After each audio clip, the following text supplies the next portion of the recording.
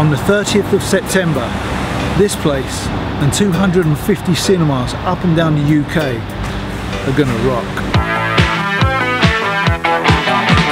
Sitting on a park bench. Soul Boys of the Western World is gonna have its European premiere here. A Q&A hosted by Lauren Laverne, and then Spandau Ballet will take the stage.